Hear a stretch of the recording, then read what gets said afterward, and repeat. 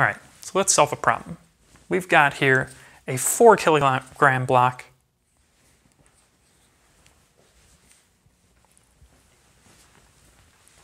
All right, let's solve a problem.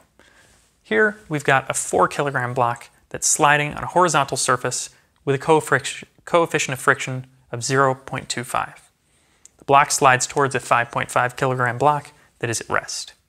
When the 4 kilogram block is 1.75 meters from the 5 kilogram one, its speed is, that's a 5.5 kilogram one, its speed is 8.0 meters per second. What's the speed of the blocks the instant they stick and move off together after the collision? So this is a problem that combines some of our forces and work and acceleration and these things with a conservation of momentum problem, which hopefully we're getting pretty good at solving. So we're just adding one more step in there, and I think you won't have too much trouble with it. So let's take a look. First thing is, we've got some values up here. The first one is the masses. So I'm going to start translating our written equation here and writing down the knowns. So we've got the two masses. M1 is 4 kilograms, that's our sliding block, and M2 is 5.5 kilograms.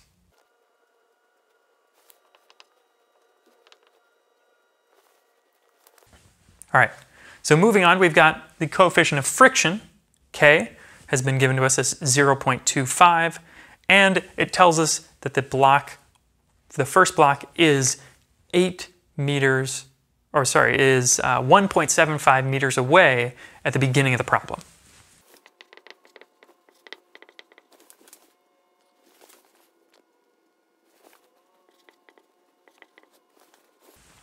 All right, so these are all the numbers that we had in the problem. We're going to just make sure that we completely understand the situation, and then we can get rid of that and work with the translated version that we put together. So I'm going to read through it just one more time quickly. We've got a block moving, hitting the other block. Friction's going to slow it down as it's sliding across the surface until it hits the other block. And then the two of them are going to stick and move along together. And that's what we're looking for, is what's that velocity after they stick, right away, right after they stick. Because friction's going to slow it down again, it would eventually stop, but I want to know how fast it's moving right then, right after the collision, okay?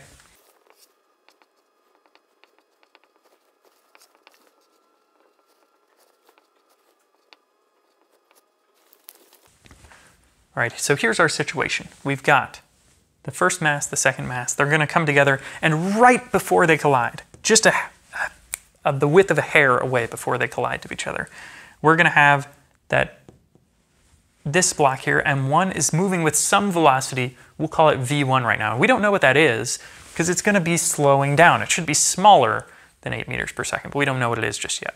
And then at that same point, V2 is going to be equal to 0. So I'm going to write these down as the two numbers right before they collide, V1 and V2. All right, so we don't need this anymore. And we've got this whole problem now translated. We've got all of our knowns and the situation drawn out in steps. Starts off here with this block moving quite fast. Coming over here, it slows down a little bit as friction slows it down. It gets to this other block, runs into it, and then they move together off to the right. And we're going to solve each of these steps individually. To find this one here, what we actually need to know is conservation of momentum. We need to know the momentum total of both blocks at the beginning, and that's going to be set equal to the momentum final of both blocks at the end. But to get that, we need to know V1. So I'm going to have us solve for V1 first.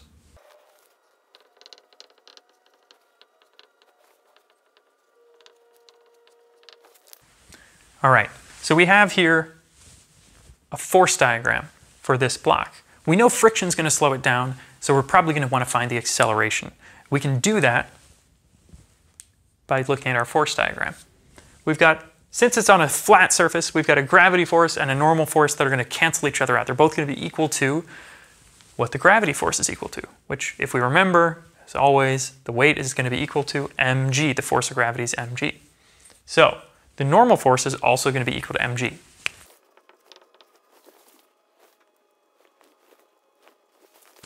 All right, so that's m1g, and the friction force is equal to mu times the normal force.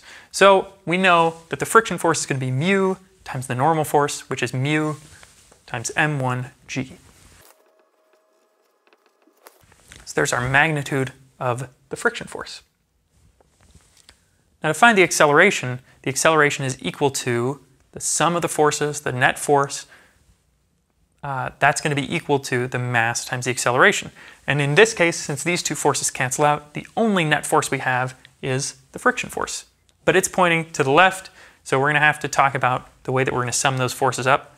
Since it's moving to the right, I'm going to call to the left a negative force, because it's in the negative direction. So to find the acceleration, first we're going to sum up the forces. So there we go. We get this expression there. Solving for the acceleration gives us, if we cancel the masses, we get that the acceleration is equal to negative mu k times g. And so if we plug our numbers in there, we can actually get a value for the acceleration.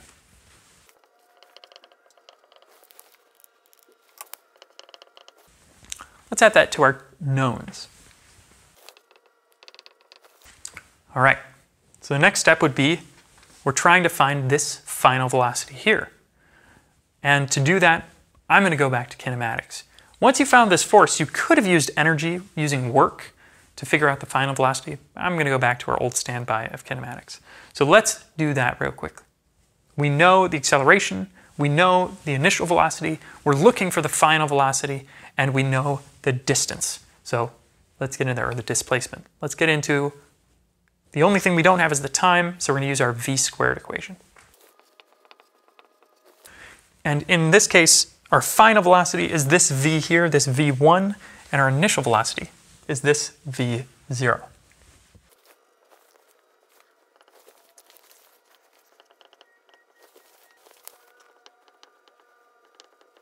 So we've got our kinematic equation.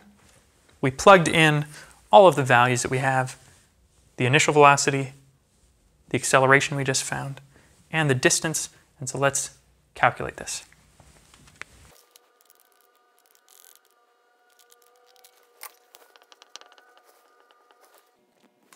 So when we plug those numbers in, we get 55.425, and that's units are meters squared per second squared. So to find out this final velocity, we got to take the square root of both sides.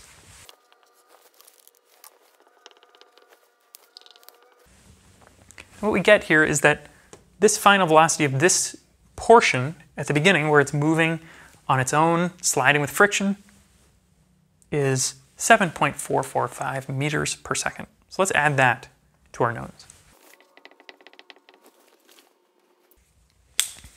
Okay, now with those numbers all calculated and out of the way, the last thing that we can do at this point, we know the initial velocity of both objects, and we know that together they have a final velocity that's equal to the same thing. And that's what we're looking for. That's our unknown. That's what we're keeping our eye on the prize for.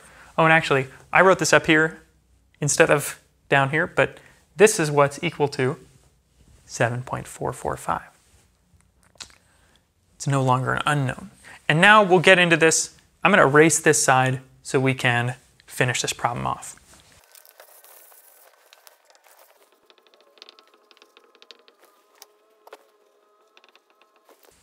All right, so what we're going to use for this last step, and this is the part that's really about this unit. All the rest of it was just sort of to get us to this point.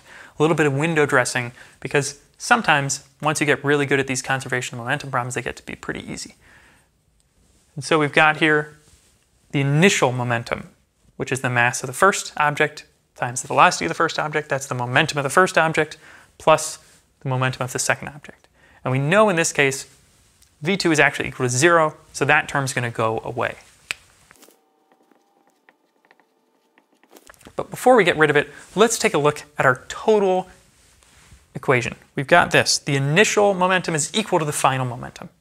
There's some things we can do to simplify this for this particular problem. The first was what we talked about, canceling this out.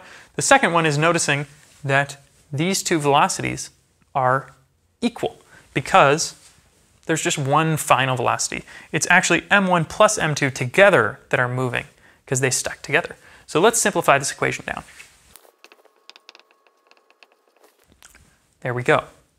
And so this is our equation so far. We're trying to solve for this final velocity, so I'm just going to do this algebraically before we even plug any numbers in. So let's see what we get.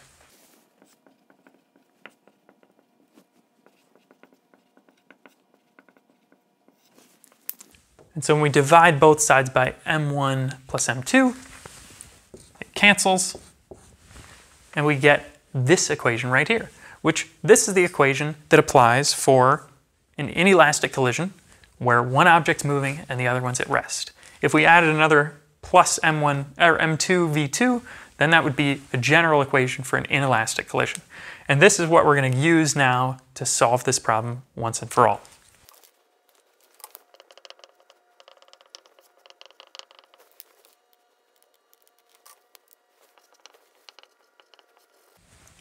So we get that the final velocity is equal to 3.13 meters per second. And that's our answer for this question. Hopefully this approach makes some sense to you. We go through step by step. We look at the setup, we translate the problem, and we see all the different parts. We figure out we need this velocity to be able to use momentum in this problem. And the reason why we can do this, we can use momentum right here, is because it's a collision.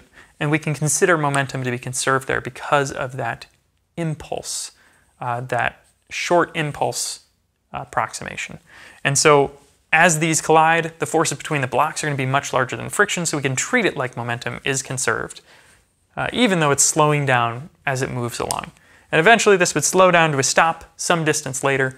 You could calculate that for yourself. It would actually continue to accelerate at this minus 2.45 seconds, or meters per second, in case you wanted to do that calculation. So that's it for today. I'll see you in class.